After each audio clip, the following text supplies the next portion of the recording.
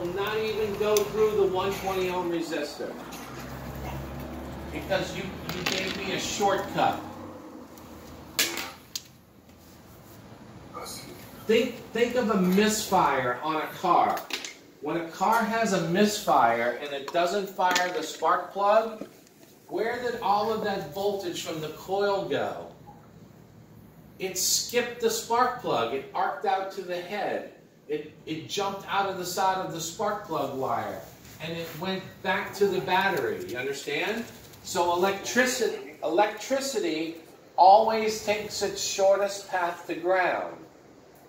This is why when you mess around with your house wiring and you get shocked, or you get shocked from a car from the spark plug, your body is of least resistance. That's why you get shocked.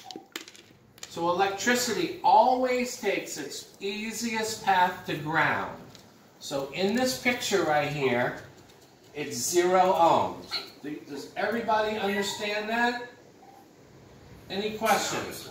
All right, cool. Let's turn our mics off. Let's